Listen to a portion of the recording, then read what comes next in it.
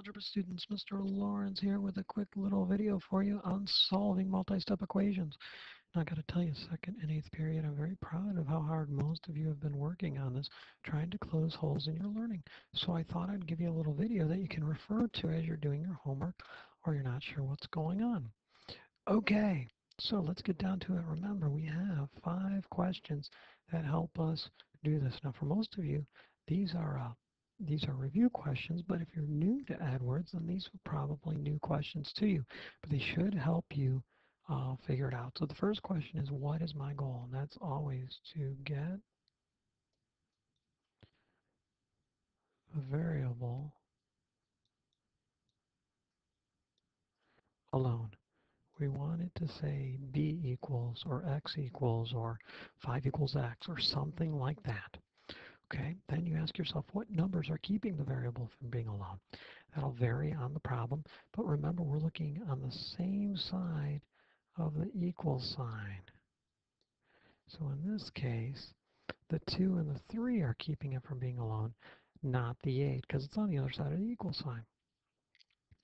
Okay, by what operations are they attached to the variable?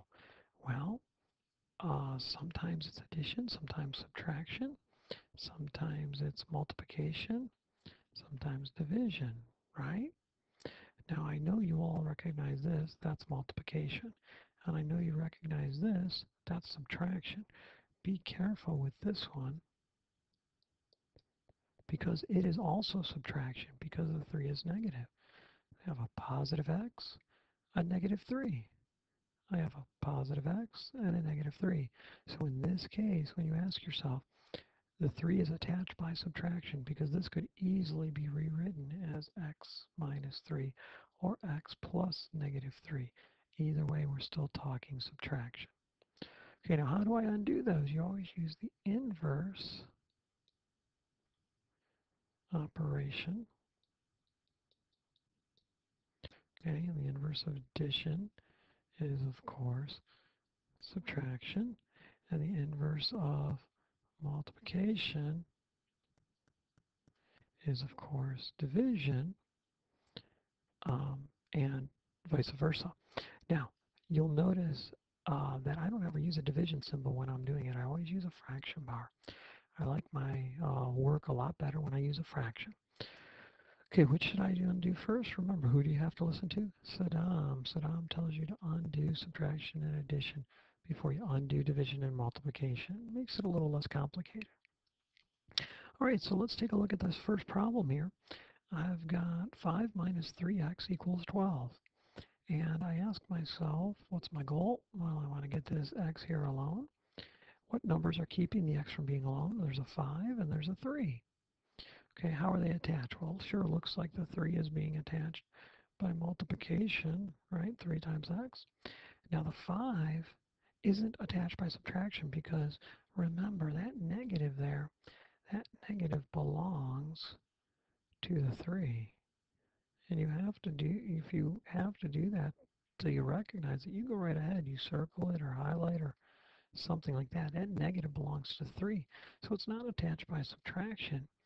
We look at the 5 and see its sign. It's actually a positive 5, isn't it? Therefore, it's attached by addition. Okay, which do I undo first? Well, according to Saddam, I am going to get rid of the addition first. How am I going to get rid of addition? By subtracting.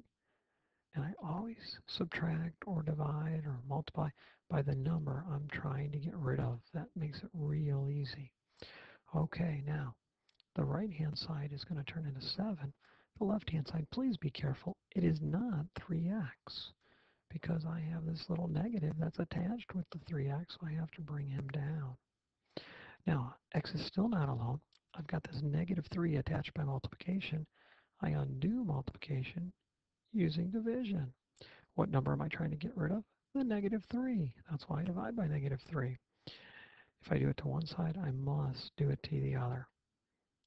Okay, so x is going to equal negative 7/3. Or you could tell me negative 2 1/3.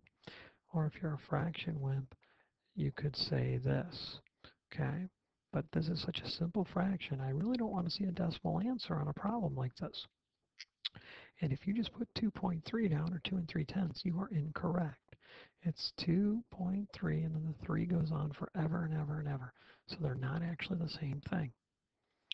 Okay, now on a problem like number 2, 5x minus 2x minus 3, excuse me, 5x minus 2 minus 3x equals 17, I can't go right to my 5 questions.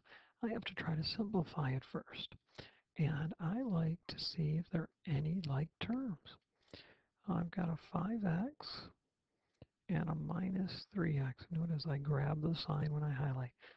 Okay, I've got this 2x, or negative 2 here, and then I've got this 17 over here. Now you're probably wondering why I did the 2x terms in yellow, but I didn't do two integers in the same color. Well, they're not on the same side of the equal sign, so I can't combine them through an equal sign. They have to be on the same side for me to combine them. But now that I have these two are like terms, I'm going to combine 5x minus 3x and get 2x minus 2 equals 17. All I did was bring this negative 2 down here. Okay, now it's a two-step equation. I'm not going to go through all the questions, but you certainly can if you need to. At any time you need to, you pause this video, try to work this out on your own. See if you get the same answer I get. I'll let you know it's going to come out to be a fraction answer. That's intentional. But go ahead and pause. See if you get my answer.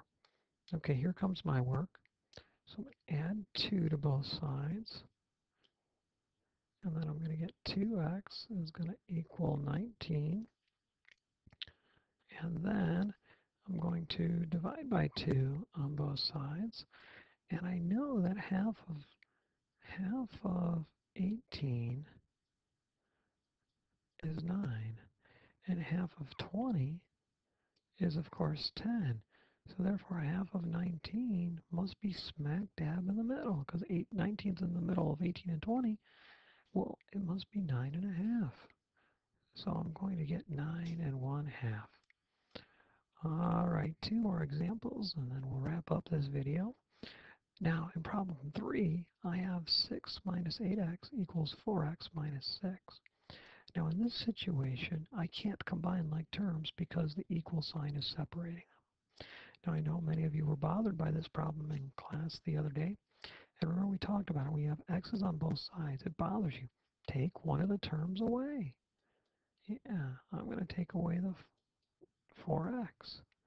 My new equation will then become 6 minus, combining these like terms, I get 12x.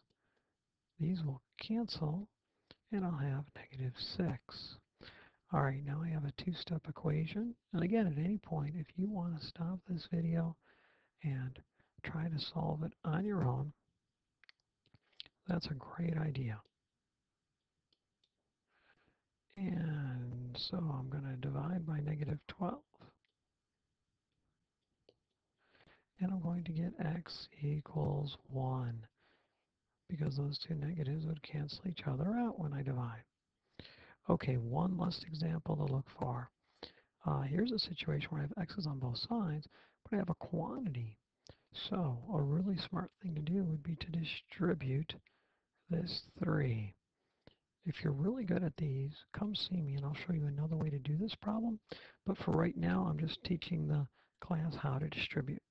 So 3 times 3 is 9. 3 times negative x, negative 3x.